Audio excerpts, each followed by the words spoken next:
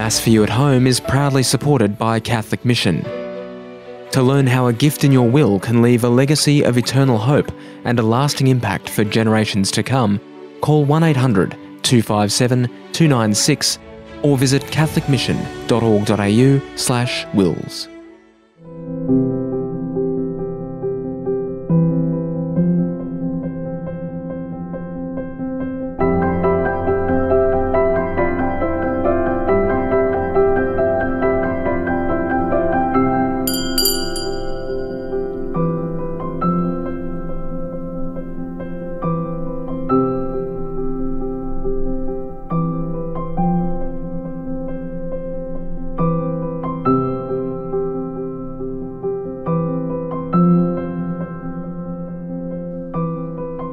In the name of the Father, and of the Son, and of the Holy Spirit. Amen. Grace to you and peace from God our Father and the Lord Jesus Christ be with you all. And with your spirit. My brothers and sisters, today we celebrate the 29th Sunday in Ordinary Time. We're also celebrating in the Church the World Mission Sunday. And the focus particular for this year is Timor-Leste, so I ask you to keep the mission of the Church in all ways possible in your thoughts and prayers during this Mass and beyond. Let us now acknowledge our sins and so prepare ourselves to celebrate the sacred mysteries.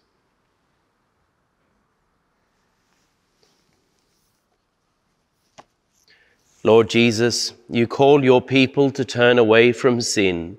Lord, have mercy. Lord, have mercy. You teach us wisdom and write your truth in our inmost heart. Christ, have mercy. Christ, have mercy. You forgive sins through the ministry of reconciliation. Lord, have mercy. Lord, have mercy. May Almighty God have mercy on us, forgive us our sins, and bring us to everlasting life. Amen. Glory to God in the highest, and on earth peace to people of good will. We praise you, we bless you, we adore you, we glorify you. We give you thanks for your great glory. Lord God, heavenly King, O God, almighty Father, Lord Jesus Christ, only begotten Son, Lord God, Lamb of God, Son of the Father, you take away the sins of the world, have mercy on us. You take away the sins of the world, receive our prayer.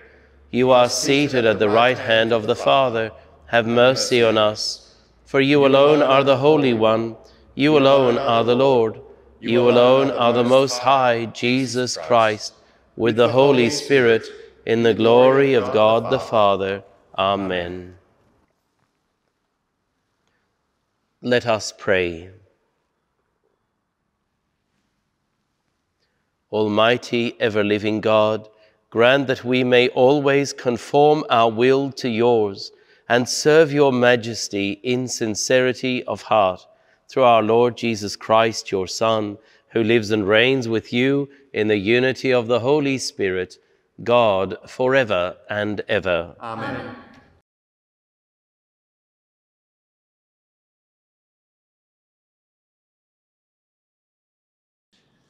A reading from the prophet Isaiah. Thus says the Lord to his anointed, to Cyrus, whom he has taken by his right hand to subdue nations before him and strip the loins of kings, to force gateways before him, that their gates be closed no more. It is for the sake of my servant Jacob, of Israel, my chosen one, that I have called you by your name, conferring a title, though you do not know me. I am the Lord, unrivaled. There is no other God besides me. Though you do not know me, I arm you that men may know from the rising to the setting of the sun that apart from me, all is nothing. The word of the Lord. Thanks be to God.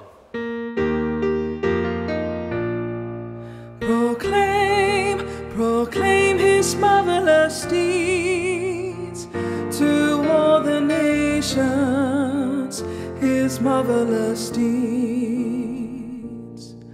Oh, sing a new song to the Lord.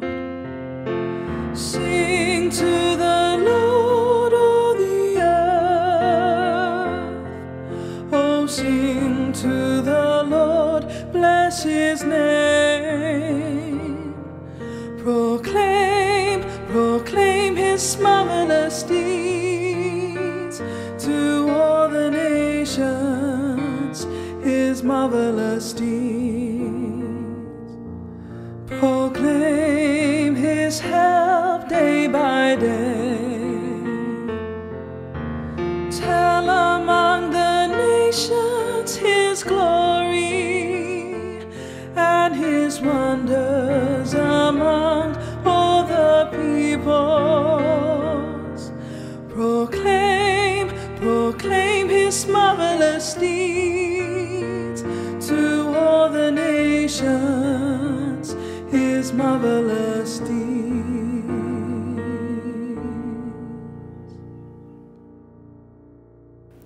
A reading from the first letter of St. Paul to the Thessalonians.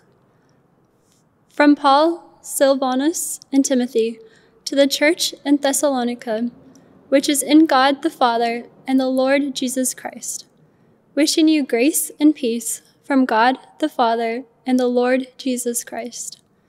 We always mention you in our prayers and thank God for you all, and constantly remember before God our Father how you have shown your faith in action, worked for love, and persevered through hope in our Lord Jesus Christ. We know, brothers, that God loves you, and you have been chosen, because when we brought the good news to you, it came to you not only as words, but as power and as the Holy Spirit and as utter conviction. The word of the Lord. Thanks be to God. Alleluia, alleluia, alleluia. Shine on the world like bright stars. You are offering it the word of life. Alleluia, alleluia, alleluia. The Lord be with you. And with your spirit. A reading from the Holy Gospel according to Matthew.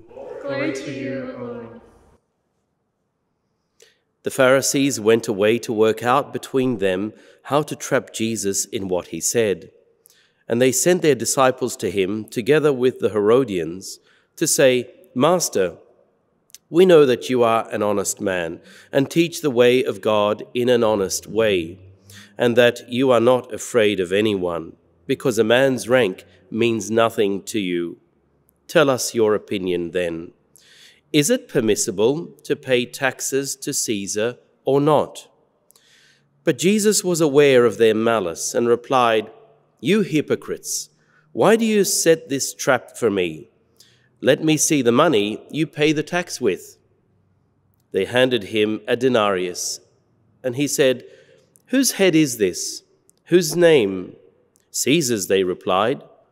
He then said to them, Very well.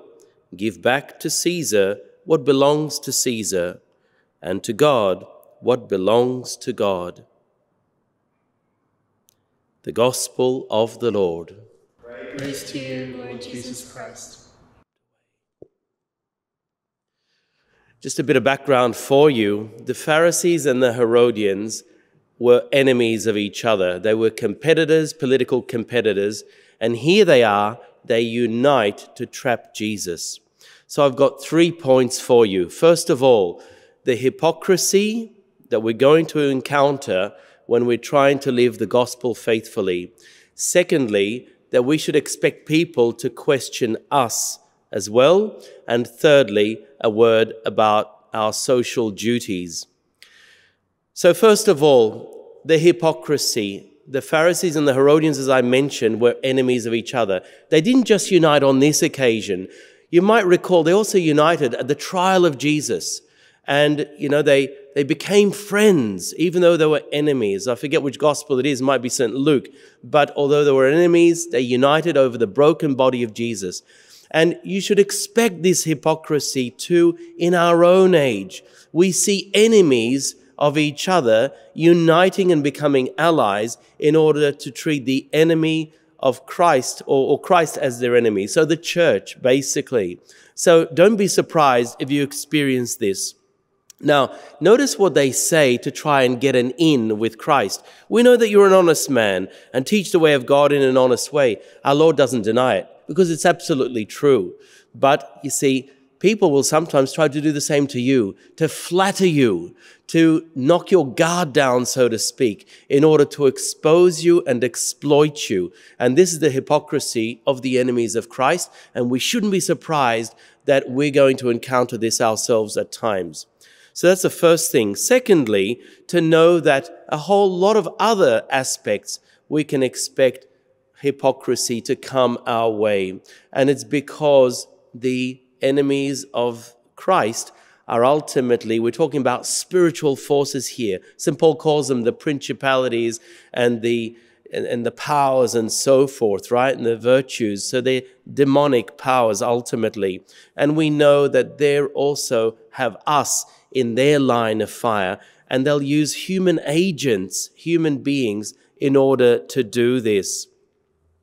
Thirdly, a word on our social duties. Again, the aim is to trap Christ on this occasion. Now, why do they want to give him an either-or situation? Because if Jesus says, yes, you should pay your taxes, and that's it, then it means that you are not a friend of the Jewish people because we are an occupied country. And you're saying we should pay taxes to the Romans who are occupying us. So on the other hand, if you say, no, we shouldn't, you'd actually be agreeing with us all, but we'll report you to the authorities and hand you over. And so many of our Lord's answers are both and, not either or. This is often a Catholic response. So yes, we should give to Caesar what Caesar's, give to God what is God's. But taxes, yes, sometimes they seem unjust, but we should pay our taxes because we need to pull our own weight in society. And all of these are part of living our faithfulness to Christ, where it's not one or the other, it's both and.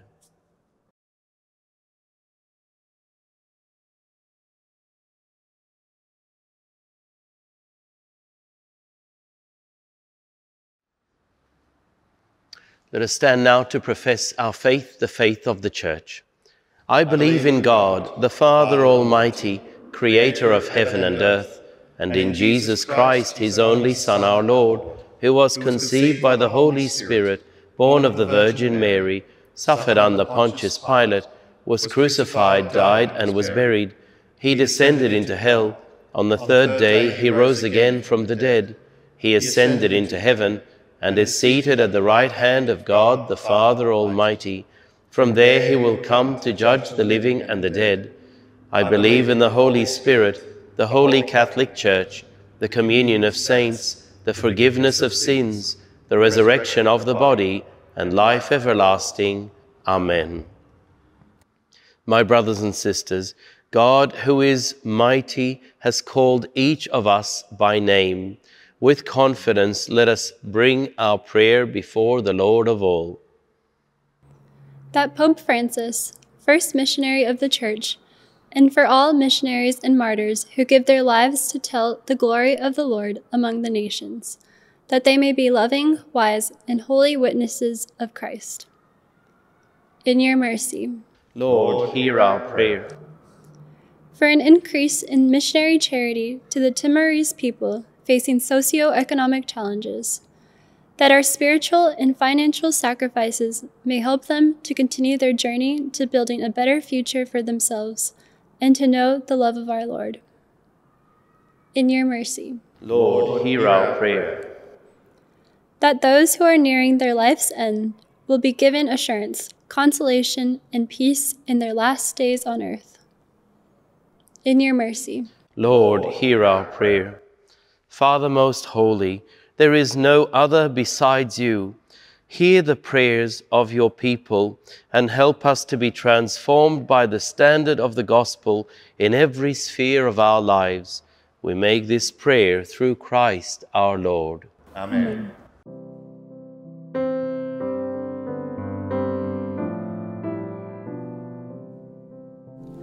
Holy God, we praise your name. Lord of all, we bow before you. All on earth your scepter claim. All in heaven above adore you. Infinite your vast domain.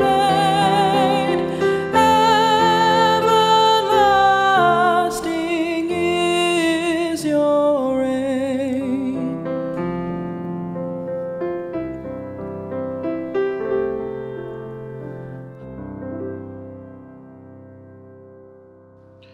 Pray, my brothers and sisters, that my sacrifice and yours may be acceptable to God, the Almighty Father. May the Lord accept the sacrifice at your hands for the praise and glory of his name, for our good and the good of all his holy church. Grant us, Lord, we pray, a sincere respect for your gifts, that through the purifying action of your grace, we may be cleansed by the very mysteries we serve, through Christ our Lord. Amen. The Lord be with you. And with your spirit, Lift up your hearts. we lift them up to the Lord. Let us give thanks to the Lord our God. It is right and just. It is truly right and just, our duty and our salvation, always and everywhere, to give you thanks, Lord, Holy Father, Almighty and eternal God. For you laid the foundations of the world and have arranged the changing of times and seasons. You formed man in your own image and set humanity over the whole world in all its wonder, to rule in your name over all you have made, and forever praise you in your mighty works through Christ our Lord. And so with all the angels we praise you, as in joyful celebration we acclaim. Holy, holy, holy Lord God of hosts, heaven and earth are full of your glory. Hosanna in the highest. Blessed is he who comes in the name of the Lord. Hosanna in the highest. You are indeed holy, O Lord, the fount of all holiness. Make holy, therefore, these gifts, we pray, by sending down your Spirit upon them like the dewfall, so that they may become for us the body and blood of our Lord Jesus Christ. At the time he was betrayed and entered willingly into his passion, he took bread and, giving thanks, broke it and gave it to his disciples, saying, "Take this, all of you, and eat of it, for this is my body, which will be given up for you."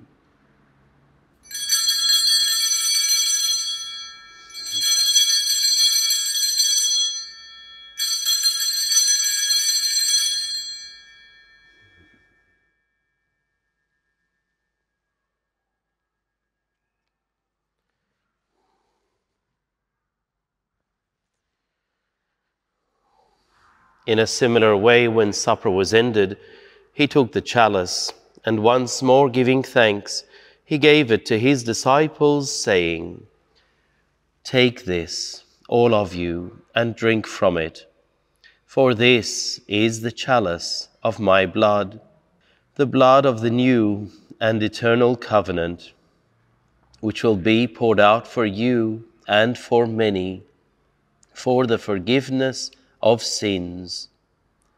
Do this in memory of me.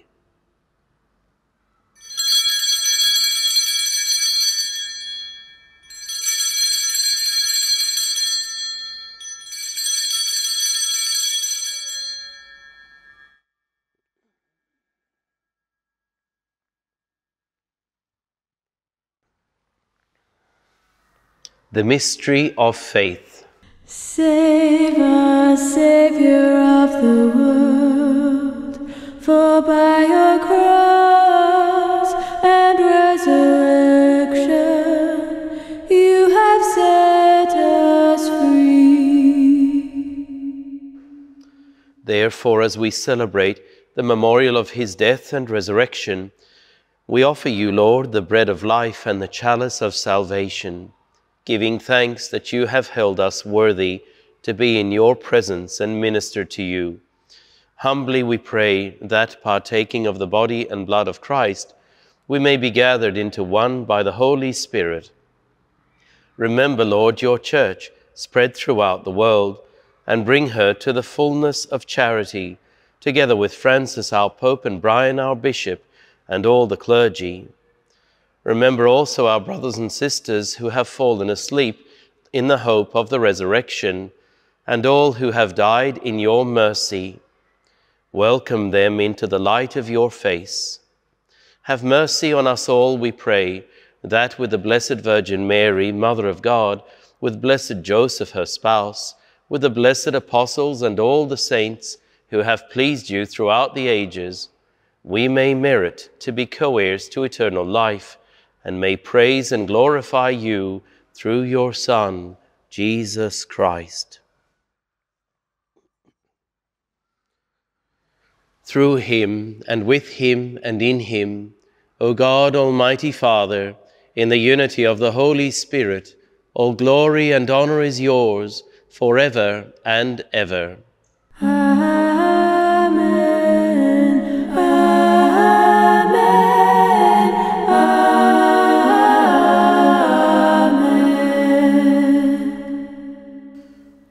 At the Saviour's command, and formed by divine teaching, we dare to say, Our Father, who art in heaven, hallowed be thy name.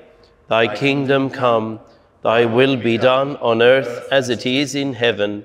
Give us this day our daily bread, and forgive us our trespasses, as we forgive those who trespass against us. And lead us not into temptation, but deliver us from evil. Deliver us, Lord, we pray, from every evil. Graciously grant peace in our days, that by the help of your mercy we may be always free from sin and safe from all distress, as we await the blessed hope and the coming of our Saviour, Jesus Christ. For the kingdom, the power, and the glory are yours, now and forever. Lord Jesus Christ, who said to your apostles, Peace I leave you, my peace I give you. Look not on our sins, but on the faith of your church, and graciously grant her peace and unity in accordance with your will, who live and reign forever and ever. Amen. The peace of the Lord be with you always. And with your spirit. Let us offer each other the sign of peace. Peace be with you. Lamb of God, you take away the sins of the world. Have mercy on us. Lamb of God, you take away the sins of the world. Have mercy on us. Lamb of God, you take away the sins of the world. Grant us peace. Grant us peace. Behold the Lamb of God. Behold him who takes away the sins of the world. Blessed are those called to the supper of the Lamb. Lord, I am not worthy that you should enter under my roof, but only say the word, and my soul shall be healed.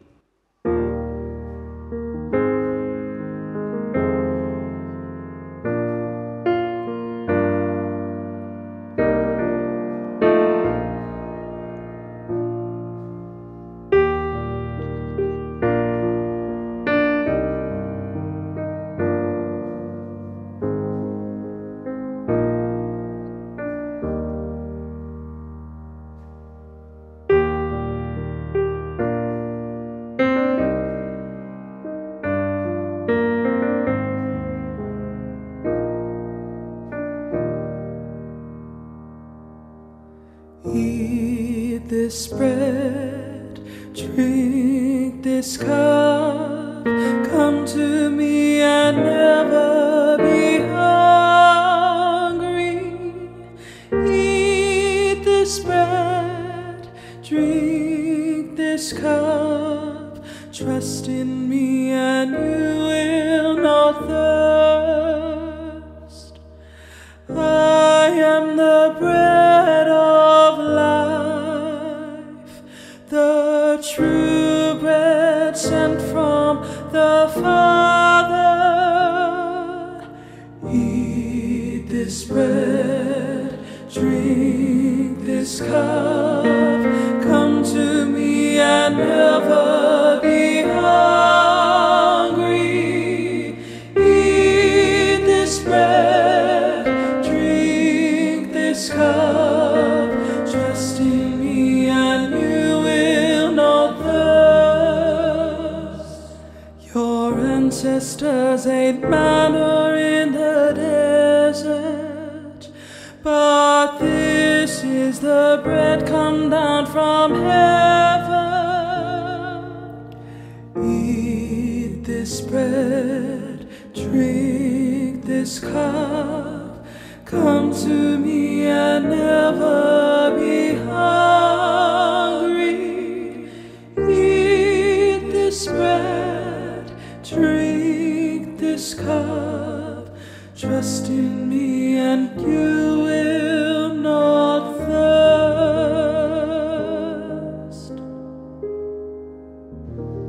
Let us pray. Grant, O Lord, we pray, that benefiting from participation in heavenly things, we may be helped by what you give in this present age and prepared for the gifts that are eternal, through Christ our Lord. Amen. The Lord be with you. And with your spirit. May Almighty God bless you, the Father and the Son and the Holy Spirit. Amen.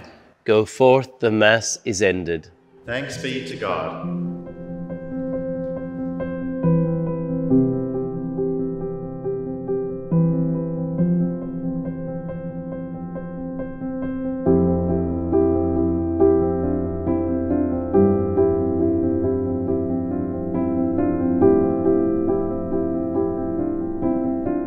Today's Mass is proudly sponsored by Cath News, your daily Catholic news service. Hi, I'm Bishop Brian Mascord. Thank you for your generous support for Mass for You at Home. If you are in a position to contribute or contribute again, you can help secure the ongoing future of this vital ministry. May God continue to bless us all as we seek to follow Him.